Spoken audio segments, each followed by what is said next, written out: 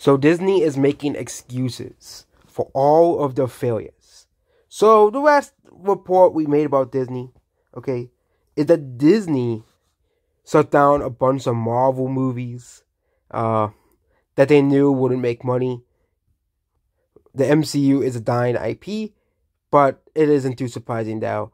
Since the pandemic, Disney has constantly had lots of box office failures, okay? Especially last year, okay? Risk and Eternals were not as well received as Disney may have hoped. Even by the critics didn't like those two movies, okay? And they were affected by the relatively poor box office performances, okay? But according to Disney, instead of blaming it on the ideology, instead of saying, you know what, maybe it's a workforce course on the woke ideology bullcrap, we're gonna blame it on the pandemic. Yes, the pandemic is the reason why Disney movies are flopping.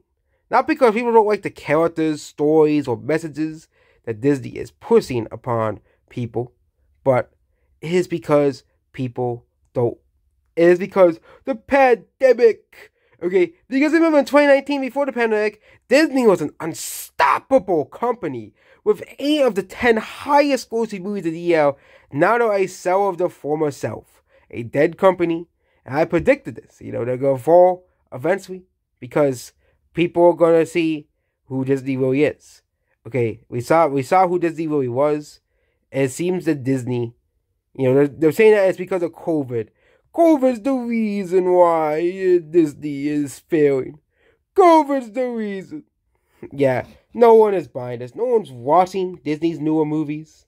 Okay, Risk and the Marvels. No one went to go see it, and we all knew those movies were gonna suck.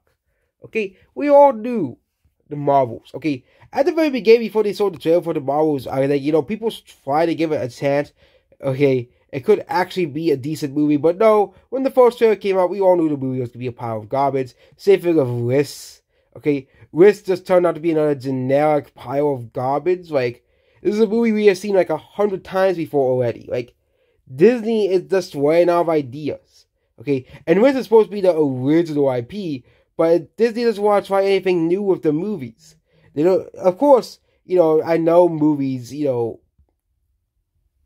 but Disney could have had actual villains, actual characters, but Disney had boring, sour characters. This is like a bad movie. This is just another bad movie that I've seen 100 times before. Or the Indiana Jones movie.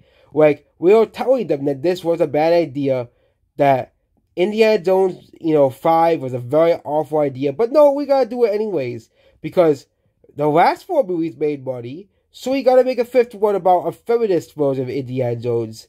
Basically cucking the old man Indiana Jones. Like, really?